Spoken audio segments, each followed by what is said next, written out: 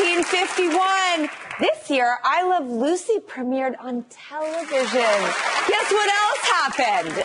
The first direct dial coast-to-coast telephone call was made. Wow. I know. Think about that when you get irritated with your cell phone. And we're having a Halloween party, and who better to help than my friend and one cool kitten, Chef Pilar Valdes. Thank you. Okay. What 1950s treats are we making today? First up, the ultimate showstopper, a baked Alaska. That is so 1950s. It is. So this dessert is basically layers of ice cream with a chocolate or brownie base wrapped in a meringue and then toasted. So shall we? Yes. All right. So first off, you have a ramekin that's lined with a little bit of plastic wrap. And you're going to fill in, we did 2 layers of ice cream. We did strawberry and chocolate. And the last layer is actually going to be a chocolate mint chip. And then, Drew, we have a little bit of a brownie on this plate. And do we put it on top? And you put it on top, and that becomes the base. And basically what you're going to do is freeze this for a few hours until it firms up. And when you unmold it, oh my gosh, it's upside down. It's upside down. So you're going to flip it over, take out the ramekin, peel off the plastic, and Drew, over here, in your bowl over there, you have a little bit of meringue. It's a very like marshmallowy, and you cook this. You cook this on like a pot, like kind of a double boiler bain-marie. It's egg white, sugar, cream of tartar, and some salt. And we're gonna put that on our little ice cream. Beautiful. And if you guys aren't ready to serve it yet, you can actually just stick it back in the freezer until you're ready to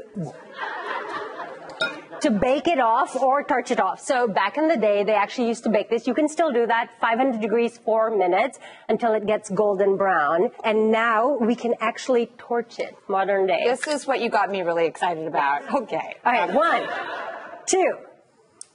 Oh, son of a... You're going to click this towards you. This guy. I got it. And we're off to the races. Oh my gosh, look, that's so gratifying. Ooh, this is so fun. I mean, but look how beautiful that is, guys. That's gorgeous. Can I invite my daddy-o? Absolutely. Oh, daddy-o, would you like some,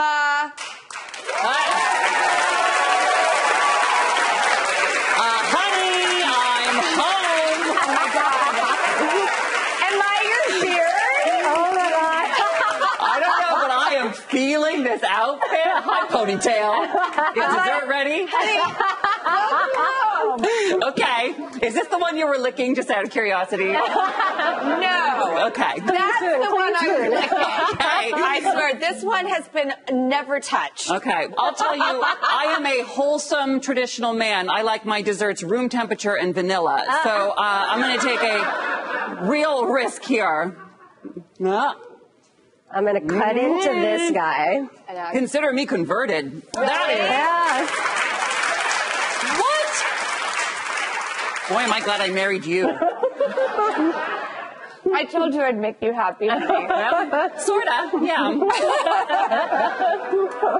Okay, Pilar, my best partner in culinary crime, what's next? So we have 3 treats over here, very 1950s inspired. So all the rage in the 1950s, Jell-O and Jell-O molds. The Jell-O was very popular because it was instant, it was new. So we have this no-bake jelly cheesecake, which is kind of incredible.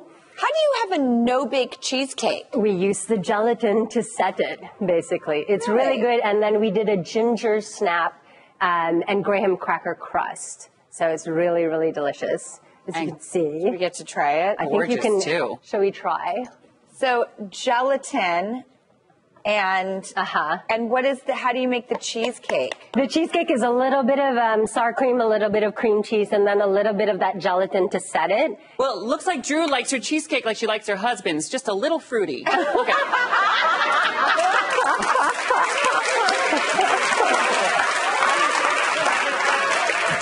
Had I only married a gay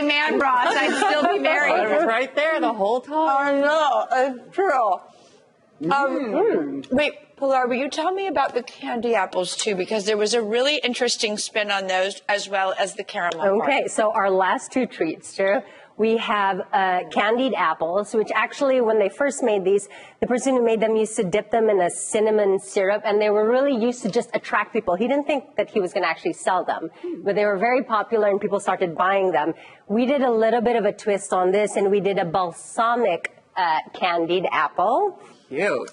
Thank you. I'm scared to do it. I know. I'm like, I don't trust my teeth on these, but I'm cheering you guys on. You did.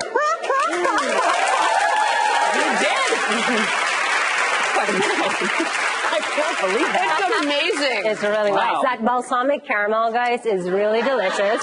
Yeah.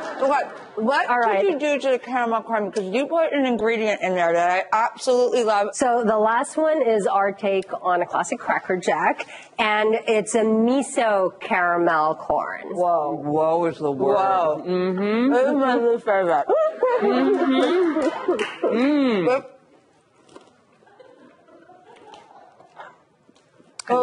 Miso and caramel. Balsamic.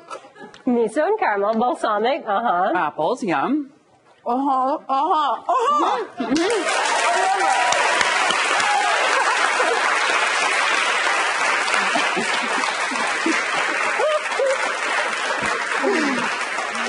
Drew wants me to tell you all to go to the DrewBarrymoreShow.com for the recipes for all these treats, and a big thanks to Pilar.